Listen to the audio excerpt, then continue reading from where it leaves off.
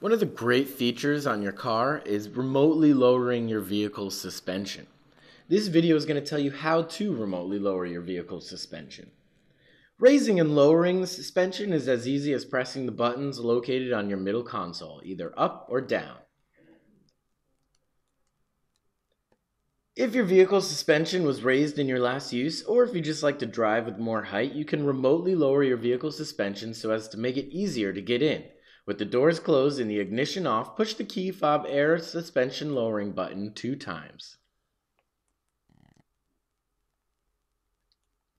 The vehicle will send a series of chirps and flashes to alert the customer that the operation has begun and will continue these alerts until it successfully lowers.